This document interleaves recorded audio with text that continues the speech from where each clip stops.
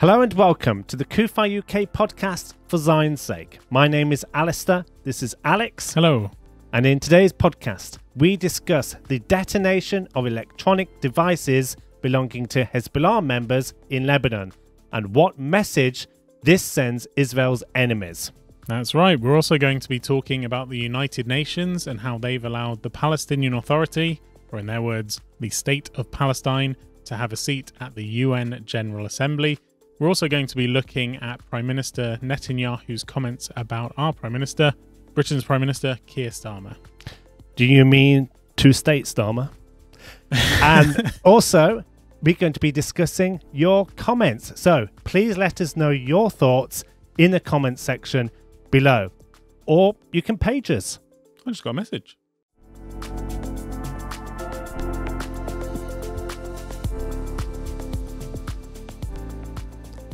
Okay then, Alex. So, to start the podcast, let's discuss the big news of this week. So far, this week, Yep. At the time of we doing this podcast, we know that there was a major cyber attack in Lebanon on Tuesday and on Wednesday. Yep. Unprecedented. I mean, this was the largest cyber attack ever in human history. When, of course, the pager devices belonging to Hezbollah members exploded in Beirut and other places in Lebanon.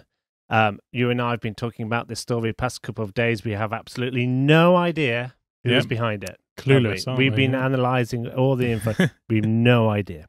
But on a serious note, of course, Israel has not accepted responsibility. They've not made any comment whatsoever, but I think we know who is behind this attack. Yep. But let's just look at this then in the overall picture and what has happened, what's taken place, and what might be happening next. Mindful that things are changing hour to hour, day to day. Other things might have happened since we've sat here doing this podcast. But on Tuesday then, in Lebanon, pager devices self-detonated. Yeah. Self-detonated, of course, they were something had been tampered with, all of them, and we're talking about thousands of pager devices. Yeah. Exploding, only those belonging to members of the Hezbollah terrorist group. Yeah, exactly. And it was just mind-boggling, really, how this could even be executed in a way. Yeah. But then, of course, on Wednesday, there was another round of explosions, this time mobile phones, cell phones, as well as two-way radios, or walkie-talkies, as we call them, exploding, again belonging to Hezbollah members. Some other devices as well, solar panels and things like that.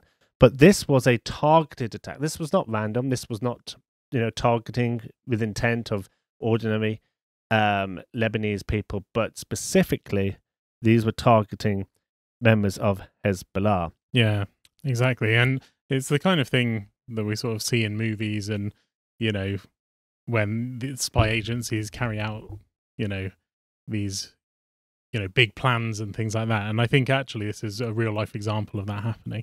And I think, like you said, we don't exactly know who did it because nobody's claimed responsibility for it. But I think all of Israel's enemies have kind of got a message this week that if you mess with Israel, something bad will happen to you.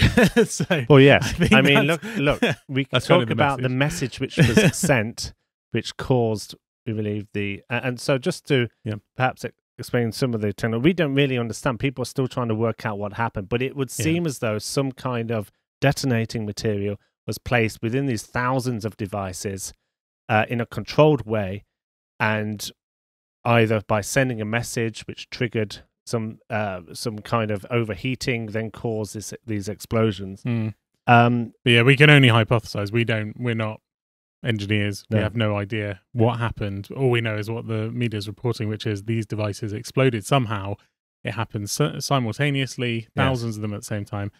And the other thing is 99% of the victims were men who belonged to the Hezbollah terror group. So we're not it was going to be very, very precise attack, as you were saying before. Yeah. It's trying to be... And it's not actually the message which was sent that we're interested in. We're interested in the messaging that was sent. to Hezbollah. Yeah, exactly. Right? And so that's what we're going to be talking about. We know that there have been hundreds, if not thousands. In fact, on Tuesday, apparently there were 3,000 people who were injured. Yeah. 12 that were killed, and then on Wednesday, 450 were wounded. 25 is the latest figure as we do this podcast, that were killed. That figure is rising.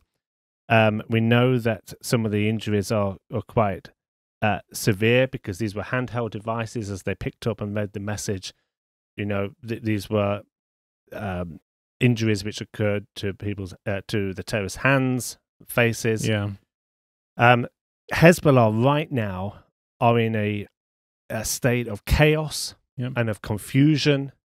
I mean, just imagine, they did not know this was going to happen. No. They've not experienced this in any way before.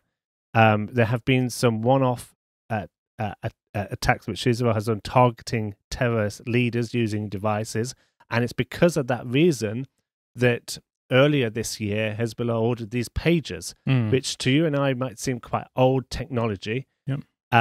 But one of the reasons why they used pagers was in order to circumnavigate the sort of cellular networks which they were concerned Israel would be able to hack into and tamper with. Well, actually, what has occurred is these pager devices have been tampered with. Yeah, that's right. I think Hezbollah have been forced, actually, because of Israel's high-tech sort of surveillance and that sort of thing. They've been forced to use more primitive devices such as the pagers. Well, now it's being reported they're actually going back to even more primitive ways of communication. They're throwing out pigeons. Handwritten notes. Hopefully, paper can't explode on them, sort of thing. But yeah, there's. I'm thinking now. I mean, we have to say these were not just sort of anyone. These were Hezbollah terrorists, and also many of them were high up in Hezbollah. Yes. Hezbollah has tens of thousands of members. This was just 3,000 who were in the coordination and planning sort of groups of Hezbollah. Yes. One of the key people who was injured actually in the attack was the Iranian ambassador to Lebanon. Yes. So, what does that tell you? Yeah. I mean, what does that show you? Yeah. Let's find out who are members of Hezbollah. I know. And then these detonations happen, and some of them are, in fact, there are IRGC members as well. Yes. Who were also had their devices detonated, and one of them is the Iranian ambassador who's on the, well, not the WhatsApp group, but the paging group of Hezbollah, right?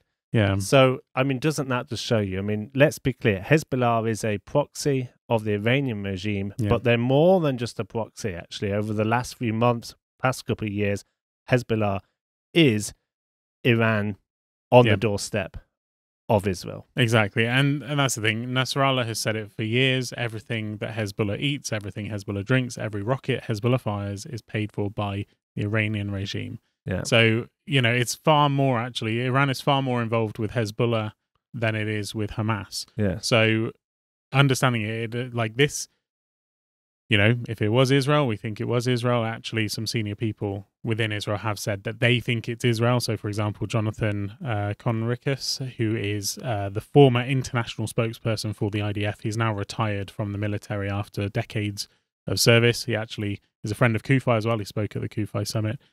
He says that he does think it was Israel, but he actually said he doesn't think that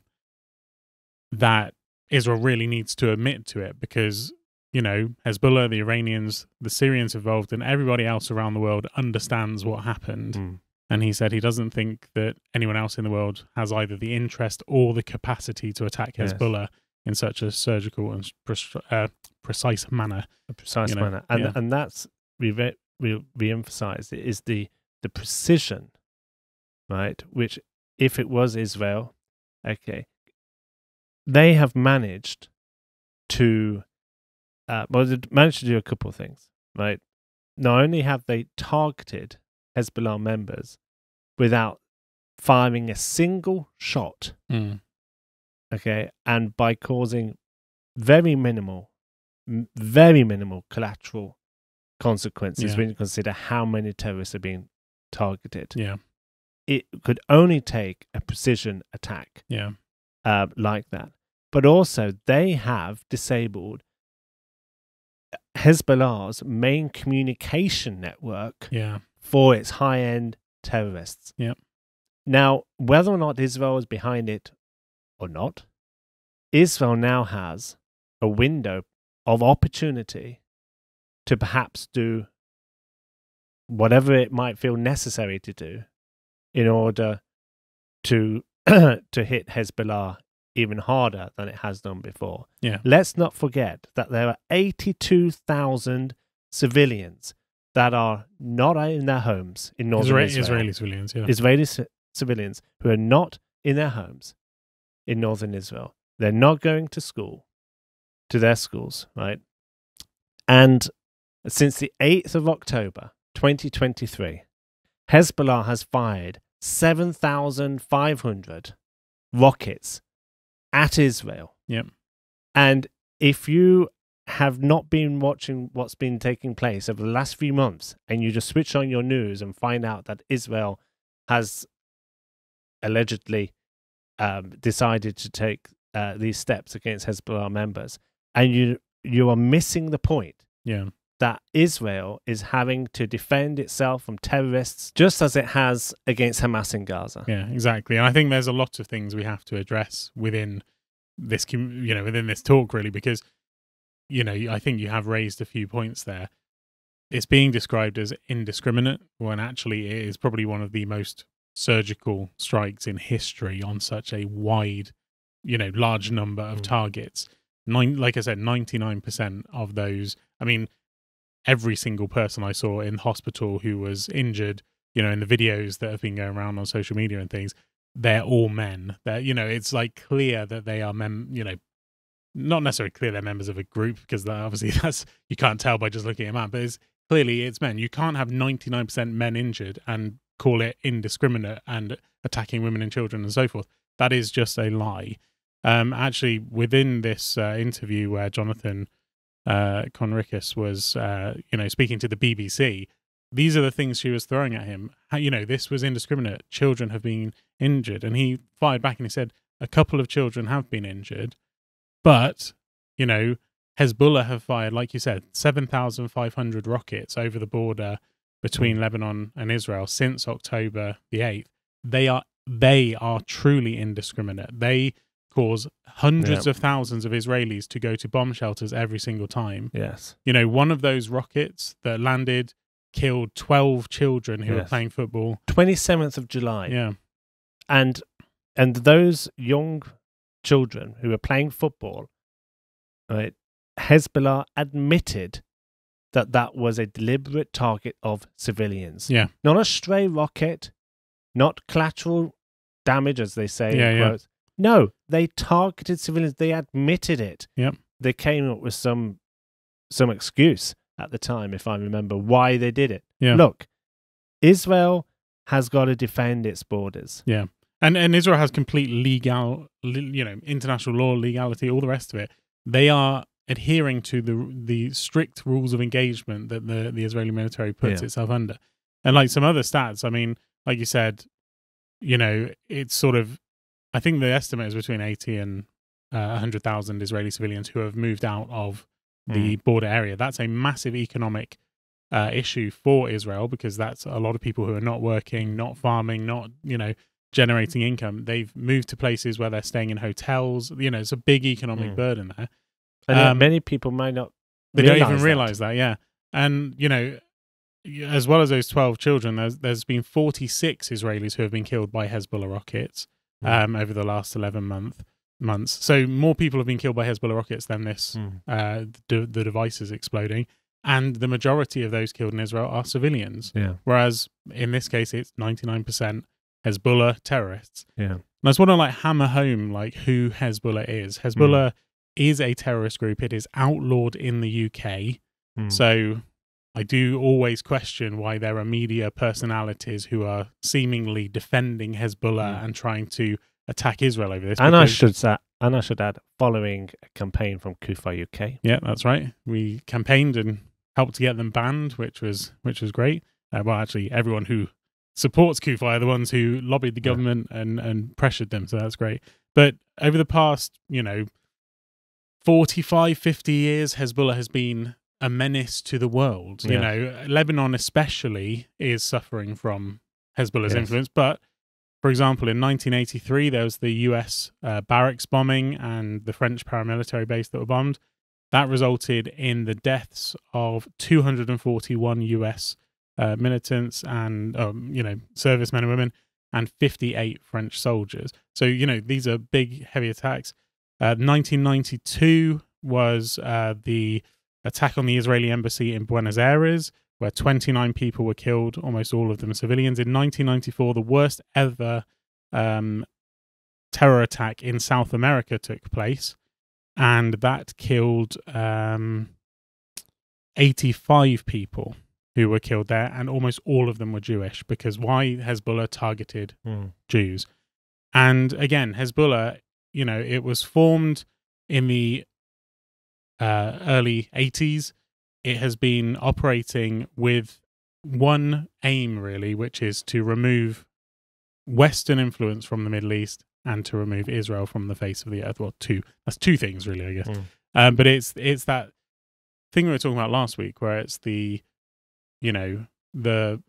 war against the Judeo-Christian nations, Judeo-Christian values, Christians and Jews. We're in it together, that kind of thing. Hezbollah is literally the epitome of a terrorist group who wants the West destroyed, meaning Christians, and the Jews destroyed, meaning Jews. Yeah. So it's like, what I'm trying to say is, like, this is Hezbollah are bad guys. They've killed lots of people, and we cannot sort of try and have an equivalence between who Israel is and who Hezbollah is. Yes.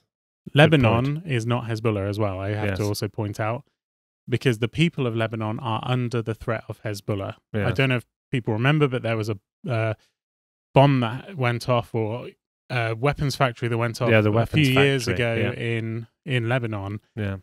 Killed many people, destroyed half a city, a massive attack. That was because a Hezbollah, Hezbollah was using civilian infrastructure to store its weapons next to civilian fuel, I think it was.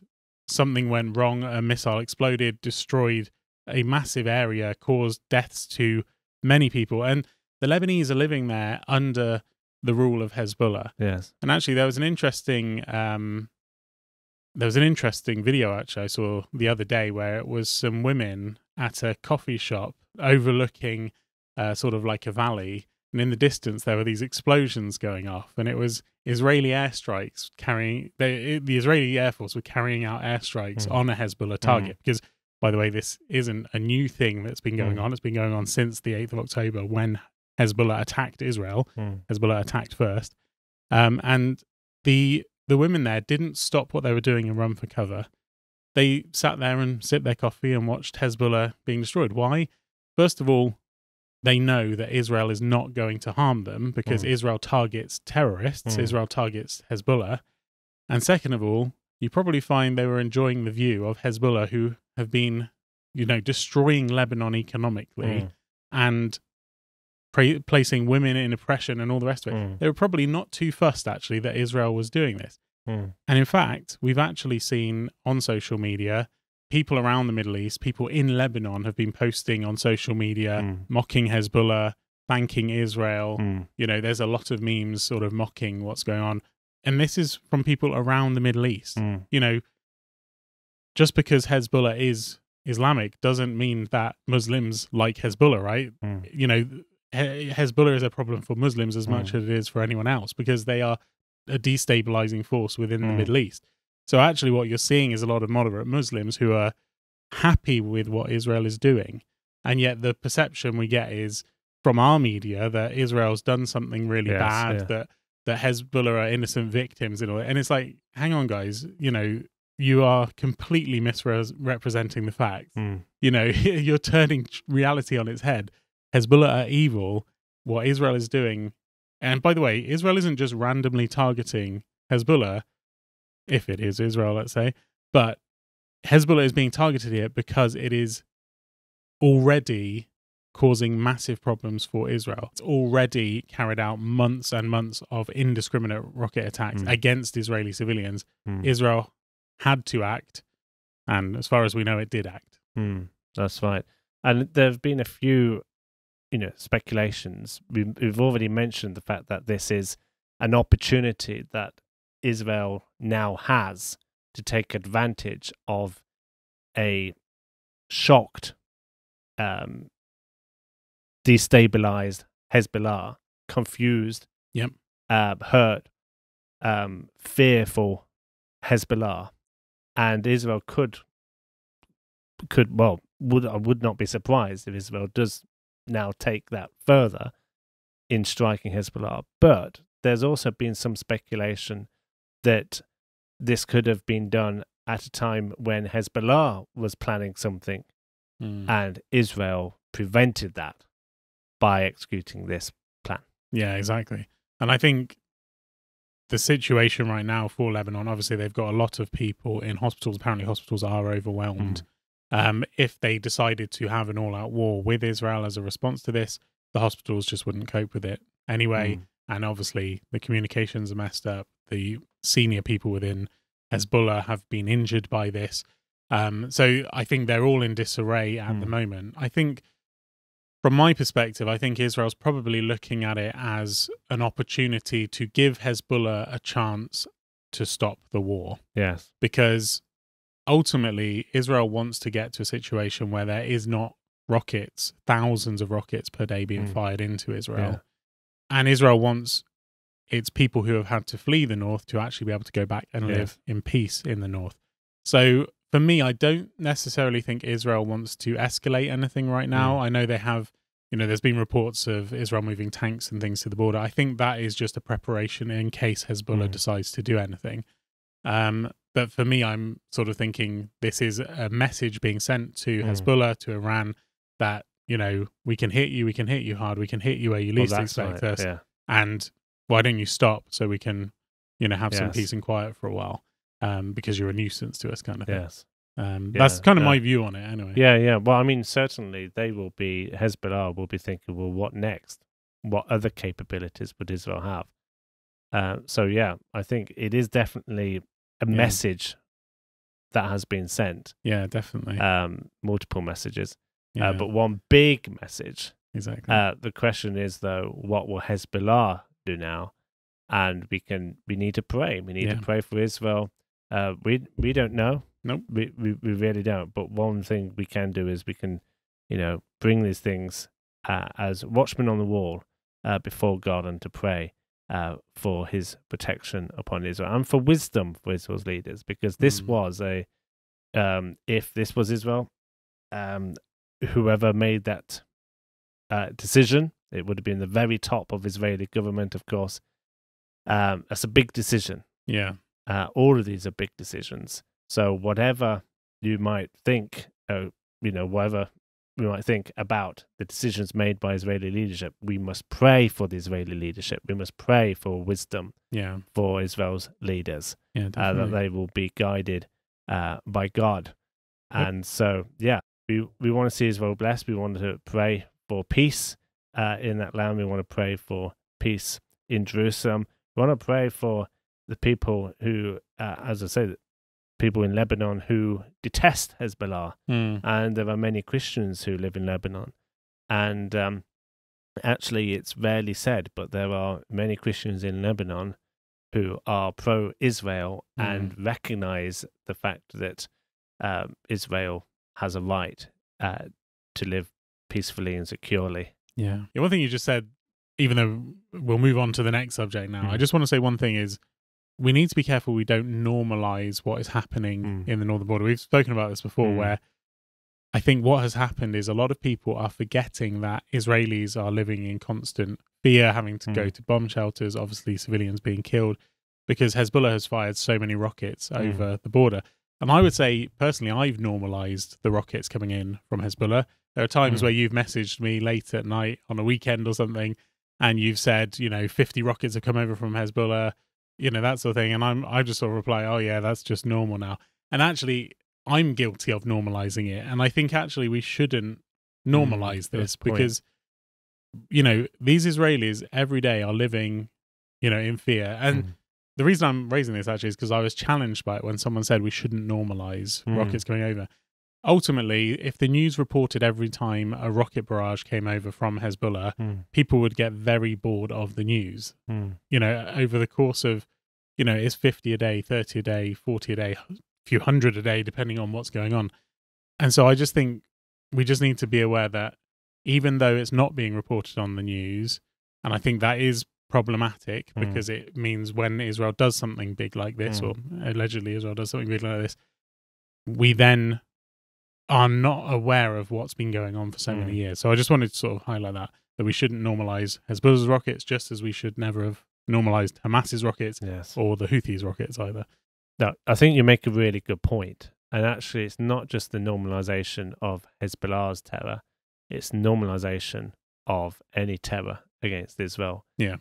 Earlier this week, there was the supersonic missile rocket, which was fired from the Houthis to Israel. And actually, it was the first ever rocket by the Houthis in Yemen to actually explode over Israeli territory. So, you know, that was substantial. It shows the very real threat from the Houthis. Yeah. And we, of course, are aware of Hamas's, we've discussed a lot about Hamas's terror. But again, even with that, the media that we have and we watch does really get to a point where they normalize. Yeah, it's not even mentioned. It's not even mentioned.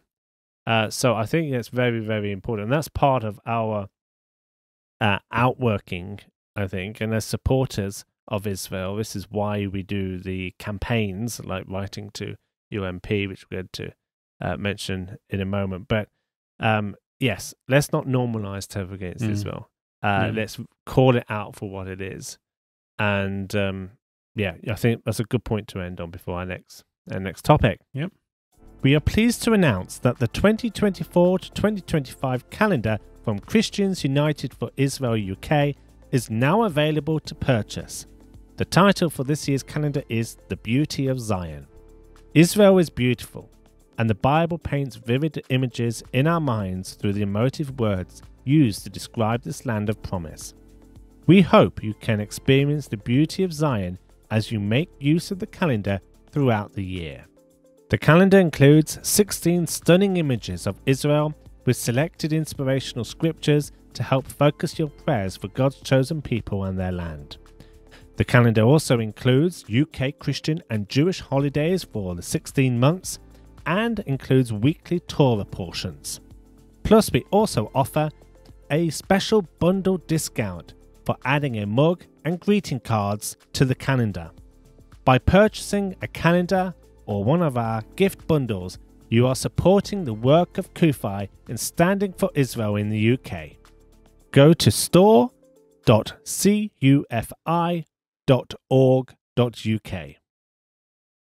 So we're going to talk about the United Nations and the UN General Assembly in particular. Last week, the Palestinian Authority was given a seat for the first time at the UN General Assembly.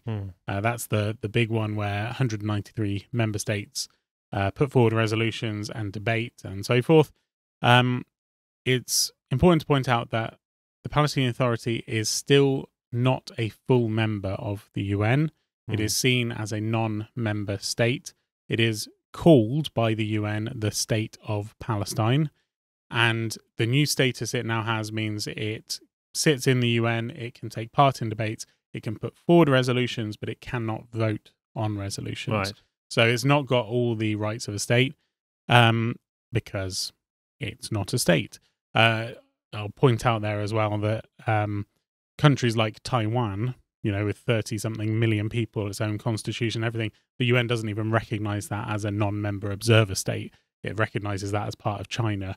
And that is a massive problem where I think it shows the illegitimacy of the United Nations anyway. Just that kind of disparity there where, you know, a democratic country doesn't even have its own seat and isn't even called. It's actually referred to as the Republic of China, not Taiwan. Anyway, that's a separate matter, but it kind of highlights how the Palestinians get very special treatment and just how warped the views of the UN are. Yeah. Well, the UN, so that happened last week when the Palestinian Authority were put into that position. And then this week, the Palestinians put forth their first resolution. It was sponsored by 29 other nations. All other Arab states sponsored it apart from Saudi Arabia.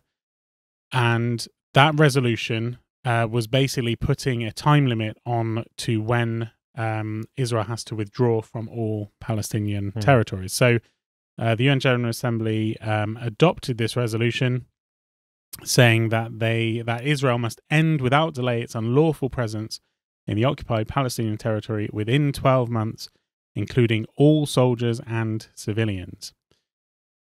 Just so you know, the occupied Palestinian territory, which the UN is talking about, includes East Jerusalem. It includes the whole of Judea and Samaria, otherwise known as the West Bank.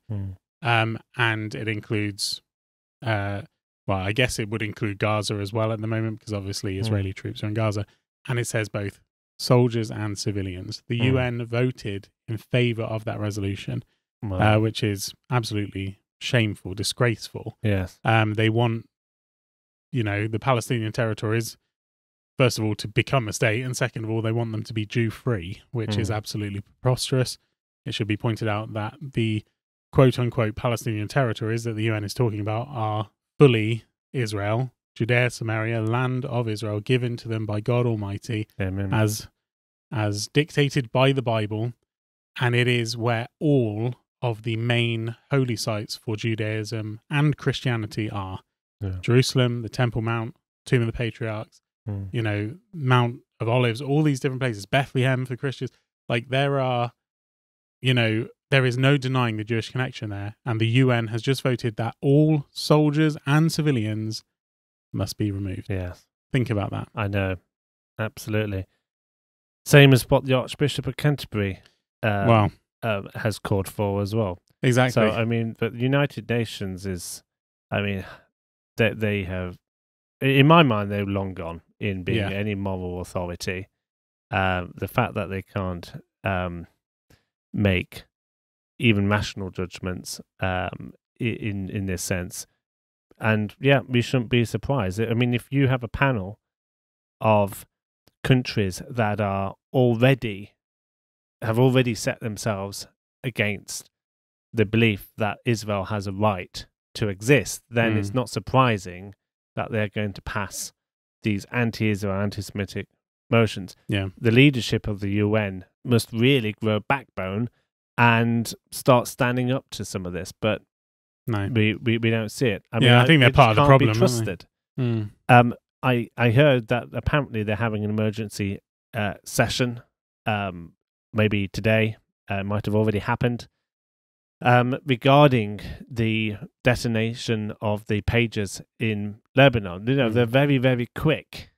Yep. And yet, to this day, they still have not condemned Hamas. No, exactly. Yeah, it's just the, it's part of every committee, every element of the United Nations is anti-Israel. So they hold Israel to a different standard. It is anti-Semitic. It is, according to the IHRA definition of the word, of anti-Semitism. It proves it because Israel is treated differently to all other nations. I just want to point out who voted for and against this. So in favour, 124 nations were in favour, against 14, and then the abstentions, 43. People who voted against it included, for example, the United States and Argentina, places like that. People who which is very interesting. Well, Argentina now, Argentina has had a record number of anti-Semitic incidents since 7th of October. Yeah. Yet its government has voted in favour of Israel. That is hugely significant. Yeah, exactly. And just to point out as well, Argentina, it does have issues with anti-Semitism. Argentina is also the place I was talking about earlier with the bombings from Hezbollah. Yes. The largest terror attacks ever took place in Argentina, Buenos Aires. And so, so that is interesting. Obviously, they've got the new president there now who seems to be moving them in the right direction when it comes to support for Israel.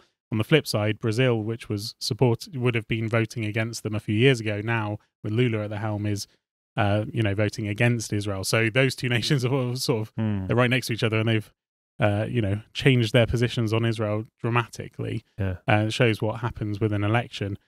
Absolutely. That's why we need the right leaders. Exactly, and we'll get onto that in a minute. Also, I'd say even though Saudi Arabia didn't sponsor the bill, they did vote for it. So every single Arab and Muslim nation voted for this resolution. Who abstained? Well, almost all of the European nations. Wait for it. Yeah. Britain? Yeah. Britain abstained. So another shameful bill. I mean, one thing to point out as well with this is it wasn't just about the land. It wasn't just about the territories. It was also calling on all member states to actually carry out an arms embargo on Israel, and further than that, to actually boycott Israeli goods coming from Judea and Samaria.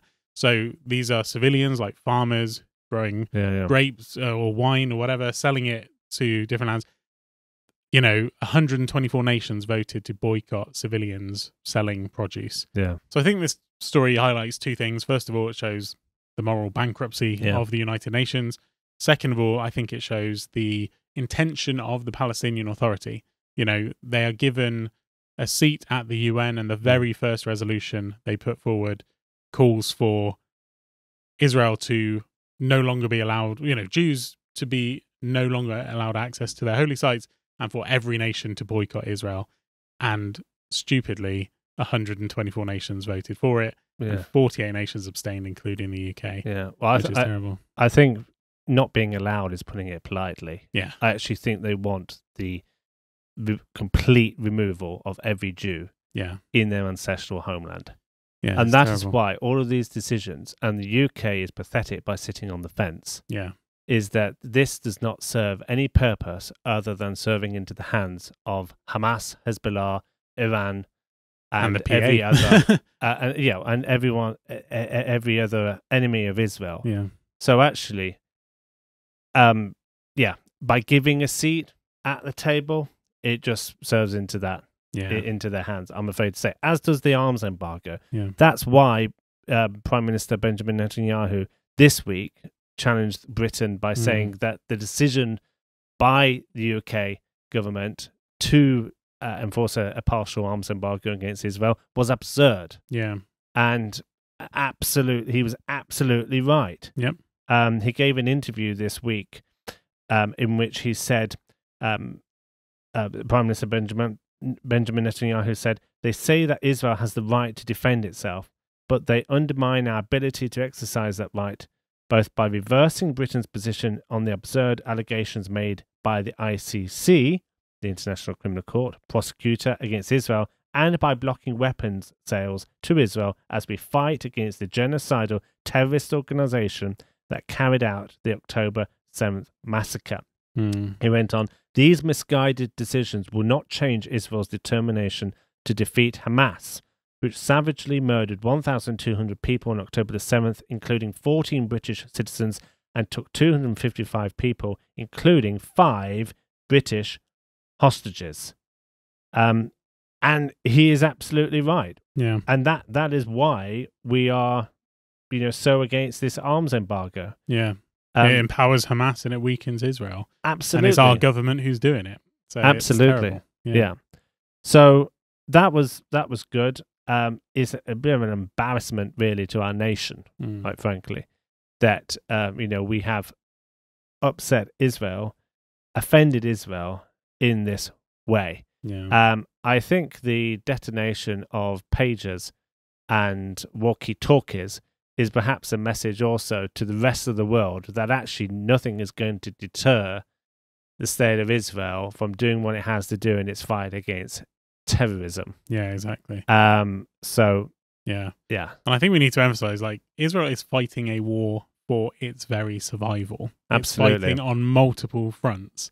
And yet every time Israel does anything, it is, basically called the worst things in the world. It is demonized. It makes terror. The media constantly makes Israel's enemies look like victims when they are terrorists trying to annihilate the Jewish people. And we know, this is good versus evil. This is God versus Satan. Yeah. We have to be very real about these what is going on there. This is much bigger than, Hezbollah. It's much bigger than Hamas. It's much bigger even than Israel, Yeah. And yet our government thinks, and the nations of the world think they can dictate, to Yes. God what he wants to happen. Effectively, that's what they're doing. Absolutely. So, Keir Starmer, you can ban walkie-talkies next. It isn't going to deter Israel from victory over its enemies. Let's talk positively here. Let's have faith and trust that actually whoever's behind these man-made sabotages, right? We serve a God who is even greater than all the secret intelligence and expertise that might be at whoever's disposal. Right? We have a God who is on Israel's side, and we need to pray, right, that Israel's enemies, as a result of this confusion, right, will either retreat, will definitely get the message that the State of Israel means business when it says it will defend its borders. And we need to pray for our own nation, that we will realize that these silly decisions, which is trying to send a message to Israel, I can't believe it. The number of politicians who have said in the same sentence, yes, we stand with Israel, we just wanted to send a message. I know. Right? That's literally their statement. I know. We stand with Israel. We believe in their right to defend itself. This is just a little message. Yeah. Well, do you know what? It makes no difference. It is in vain. Mm-hmm. And I don't want to say it's laughable because we take it very seriously. The bad thing is that actually it will affect Britain more than it will affect Israel. Yeah. Because the Bible says that God will bless those that bless thee, curse those that curseth thee. We want to be in blessing in this nation. Yep. And it was 30 contracts. Doesn't matter if it was 1, 2, 3, or 300. Yeah. Right? When we turn our backs on the State of Israel, okay, we need the Bible says that God will turn it back on us. Yeah, exactly. We need to be praying on our knees right now for this nation, that we will not turn our back on Israel, or we need anything else, which the God of Israel says. Yeah, exactly. Because we have to take him at his word seriously. Yep. Thankfully, these decisions, like the arms embargo, are reversible, but we need to pray that they will be reversed sooner rather than later. Yeah. It concerns me because some of these things which the current government has done in the first few weeks of its leadership are red flags, quite frankly. And we need to make our voice known. We need to make our voice heard. And we need Israel to know that actually there are Christians, tens of thousands, millions, as you correct me when I say that, millions who stand with Israel. Yep. And may God in his mercy look at that support and see that actually there is a resistance to what's happening in this nation. Yeah. And so what I would say that for those listening and watching, we appreciate your support. We appreciate your financial giving. We appreciate your prayers. And there's time where we have to take action. Yeah. This action does not cost anything. Mm. Writing to your MP does not cost anything. We've provided a free facility to write to your MP. You might be worried, what will my MP think about me? Mm. By bringing up this issue? How will they feel about me? Well, if you're not feeling quite brave enough to do that, may I encourage you that God will give you strength. Yep. He will protect you. He will cause no harm to come to you, and he will bless you. And we've provided a facility that you can write to your local MP, asking them to pass on your thoughts to the Foreign Secretary. We have written a letter that you can use So please go to www.cufi.org.uk/campaigns. The link is also in the description. It only takes a few moments. It only takes a few simple steps to type in your postcode, to check the letter, and then to hit send. And if you're able to do that after this podcast, we would greatly appreciate it. And you'll be adding your names to thousands of others that believe, like you and like us, that an arms embargo against Israel is the wrong thing. Yeah, exactly. And there are thousands of Christians who have already joined in the campaign. I think by now every single MP has heard from at least one CUFI supporter. And we just need to hammer it home. We need to keep messaging them, get the message to them that there are Christians here who stand with Israel and we will not be silent. And I think, you said it doesn't cost anything. It costs us a couple of minutes in time. There is no, the MP, you may never know. You could have a pro-Israel MP without even knowing it. But because, we're maybe too fearful sometimes to even raise the issue of Israel, we don't know necessarily what the outcome will be. And I think that happens even within churches and things. Since October 7th, we have both probably had people in our churches come up to us who we never knew were pro-Israel, and they've said, they've either asked us some advice or some opinion on it or something, or just encouraged us by saying, I'm just letting you know I'm watching your podcast, I'm praying for you, that kind of thing. Because, you sometimes can feel a bit isolated being a pro-Israel supporter. We shouldn't be, by the way. Every single Christian should be pro-Israel. Every single Christian should understand God's plans and purposes for the Jewish people. But you never know what these actions can take. And actually, like you said, God gives us the strength. We were nervous the first time we started making podcasts. We were nervous putting our faces out there as CUFI. But God has given us the strength. We are now very comfortable doing what we're doing because God is with us and He's on our side. And we are in this spiritual battle for such a time as this. And if we can't raise our voices now, we can never raise our voices. So that is why we have to do it, because it is that important. Shall we read some comments, Alex, Yep. from last week? Before we do that, shall we mention also that it is, of course, the first anniversary of the 7th of October terrorist attacks coming up. Yep. And we're inviting CUFI supporters to remember the 7th of October attacks with us. We have produced some resources.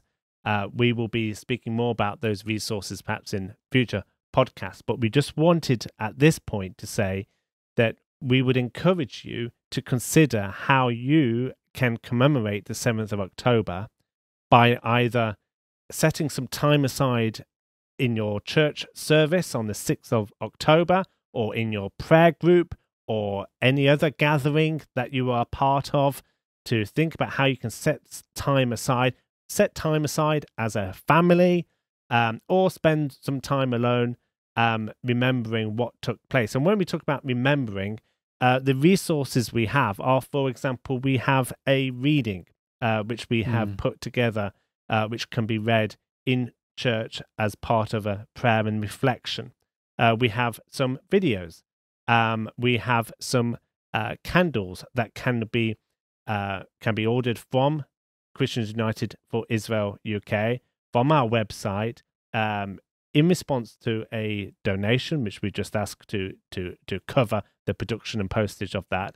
But there are a number of resources, and you can use one or all, or however many of those items of resources which are available, we've made available for you. And also, once you have given some consideration to what you can do, we would invite you also to let us know, because we would like to be able to develop a picture to demonstrate the strength of feeling of solidarity for the Jewish people, for the Jewish community in this country, and of course for Israel, to show that Christians stand with Israel and the Jewish people. So the website is www.cufi.org.uk/October7. We will be covering some of that material ourselves in a future podcast. But for now, please visit that link. Think about how you can commemorate, and we hope that you will find those resources to be a blessing. Yeah. comments. We were very grateful last week for the comments in the previous podcast, and we're always very encouraged. So we're going to read a few. Yep. I've got a few here. Remember, you can listen and watch this podcast on a number of platforms. I'm going to read the comments from YouTube, and please do like and share and subscribe to whatever platform you're watching. And please do let us know your thoughts about what you've heard in this podcast about the attacks against Hezbollah in Lebanon.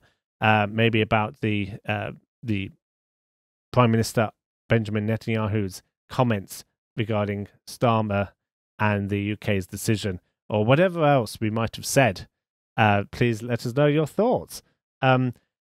So, last week we, of course, discussed two main topics. The one was the Muslim woman that stormed a London church and declared that she was there to kill the, quote, God of the Jews. Mm-hmm. And we also talked about the BBC anti-Israel bias that had been exposed in a report which showed that the British broadcaster had breached 1,500 of its own guidelines. Mm-hmm.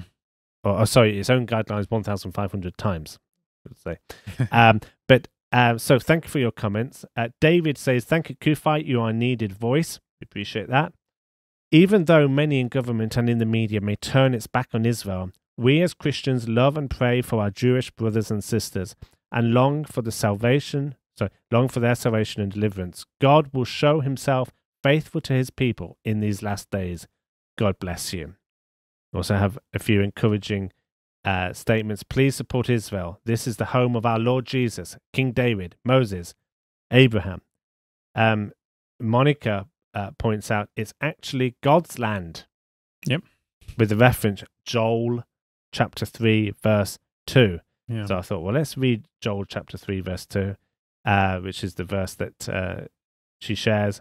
And it says, I will also gather all nations and bring them down to the valley of Jehoshaphat, and I will enter into judgment with them there on account of my people, my heritage Israel, whom they have scattered among the nations.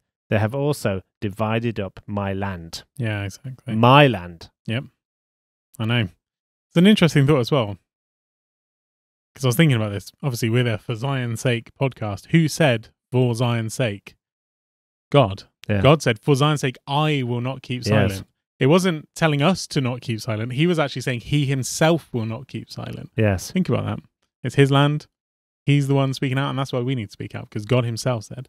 Yeah. So, yeah. Yes. Just an interesting thought. No. That's a good point. A comment here says, I am Catholic, Christian, and non-Jew, but I stand for Israel. That's good to hear. We have a comment from Michael who says, the incident at Angel Church, someone in Islington, London, is instructive that the woman involved is a capital blasphemer. To kill the God of the Jews is impossible, but to blot out the Tetragrammaton is of the essence of Islam and of the crime of Amalek. Yep. You want to just explain what Tetragrammaton is? Yeah, basically it's the name of God. It's the ones written down in the Hebrew Bible without the letters, so Yahweh and Jehovah, but without any vowels. So, okay. Yeah. Sorry, I think I said without the Hebrew letters. I meant yes. I meant without vowels. Yes. That's what I meant to say. Yeah. But yeah, that's good. Very, very good point. Yeah, it's trying to blot out the name of God. Yeah. Blasphemy. And just one final comment. And I think I'm really pleased that this point was raised, actually, because we didn't mention it in the podcast. It's, why is the government still hiding Malcolm Balin's report on BBC Middle East reporting? And yeah, that's a very good point, because this latest report highlights 1,500 incidents where the BBC has breached its guidelines since the 7th of October. Right. But the Balaam report was actually produced in 2004, right? 2 decades ago. Right. And this was a report into Israel and Middle East coverage, effectively. And despite that report being produced, and Malcolm Balan has now retired, actually, he was at that point he was senior editorial consultant, and the report was not made public. Right. Okay. And for the past 2 decades, there has been continual requests for it. In fact, the BBC has spent more than £350,000, right, of taxpayers' money on legal fees preventing the publication of the report. Wow. It's also had numerous Freedom of Information Act requests, and yet they have defended this, tried to protect it in courtrooms, in tribunals, and just trying to protect it from being released. That was 2004. So what are they trying to hide? Yeah. You know? Clearly it's something they don't want to be made public. Absolutely. Which is kind of scary to think about, really, isn't it? Yeah, it is. And I mean, that's, 2 decades later, we've been, we're not going to say how many years, but we've been, obviously viewers of the news over the period of those 20 years. And I would say that, the bias against Israel has increased and is increasing. So I don't know too much about what it was like pre-2004. Because I was only 1. But yeah, certainly that needs to be released, because had that been released, and if it was detrimental to the BBC, which courtrooms and tribunals seem to suggest it would have been, then actually some of this bias over the last 2 decades could have been thwarted. I mean, it could have actually helped the BBC to be less biased against Israel. Yeah. So its failure to report it is bad. Yeah, and I think it's eye-opening. We spoke about this last week, where it's actually the BBC is a self-regulating body almost, even though it does report to Ofcom and there's government ministers and so forth. The BBC is working out for itself its way of reporting the news. It recruits people who are like-minded. Yeah. They've recruited a lot of people from Al Jazeera. Al Jazeera is well known to be not just anti-Israel, but anti-Semitic as well. There is that sort of thing where it's like, unfortunately, unless someone holds the BBC to account, I don't think they're going to hold themselves to account. Yes. And they're trying as hard as they can, obviously, to stop the truth getting out there and to not change, basically. Yes, yeah. So it's high time. It's high time that there is further investigation and a proper, this was an independent investigation, research, but there needs to be greater accountability from the BBC. Yeah. And it is high time. And as Fiona says, to wrap up, thanks for this. Time's up for anti-Semitism. Amen. Amen. Yep. Amen. So I think we've come to the end now of our podcast. Just to close, thank you for your support. Thank you for listening and for watching this podcast. Please may I just remind you to like and subscribe and share this podcast. And of course, to support Christians United for Israel with a donation, please go to cufi.org.uk/donate. For now, though, we have to go. Alex needs to catch up with some of his pager messaging. Until next time, may the Lord bless you and keep you. Bye-bye.